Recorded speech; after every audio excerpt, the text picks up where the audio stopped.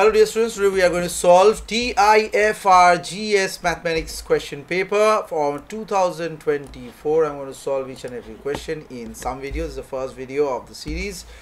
Okay, let's see. The first and the foremost is a multiple choice question. So what is the number of even positive integers n such that every group of order n is an abelian?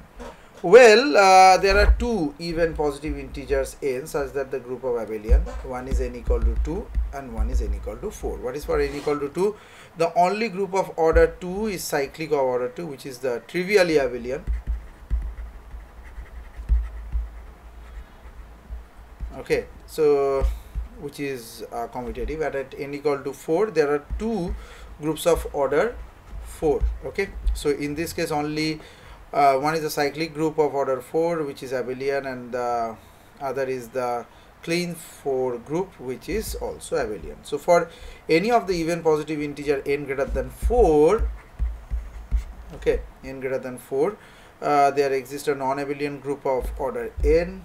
Okay, for instance, for a direct product of two cyclic groups maybe, okay, of order 2. So a non-abelian whether the order of the cyclic group is multiplied have a common prime factor greater than 1.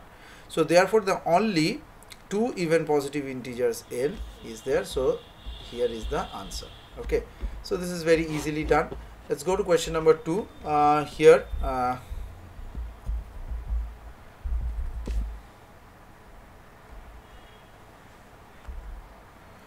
so here this is a positive integer they have given.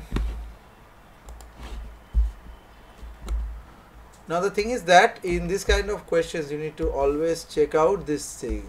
G is a polynomial, G is this minimum of AB. So what happens with m and n?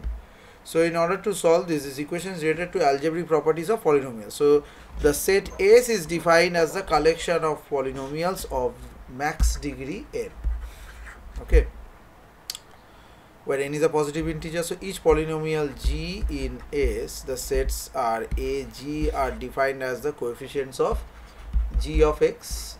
Okay, so now in this case if we proceed, so the value of m is this. This is defined as the minimum number of elements with the sets of ag, minimum number of elements in ag.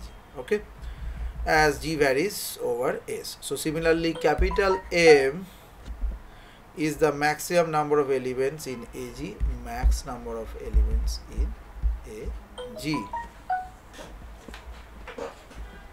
Okay, over S. Since the degree of the polynomial of S is n at the most, so the number of coefficients here, so the coefficients here will be m is equal to 0, the most will be 0, and corresponding to the 0 polynomial is there.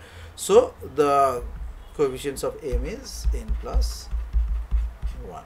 Okay, so therefore option m equal to 0 and m equal to n plus 1 is correct. That is B.